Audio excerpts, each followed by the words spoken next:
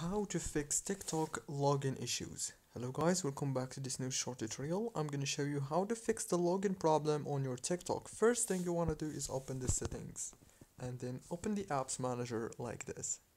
When you open the apps, it will take you directly into this page.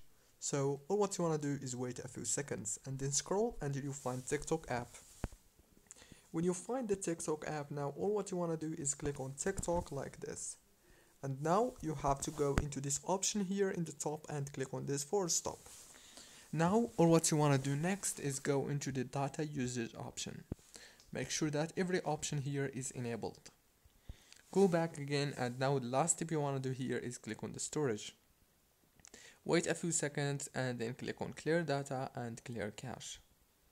After that, you have to go back into the settings of your phone, open the wireless ad networks, and then go to the airplane mode, enable it and disable it.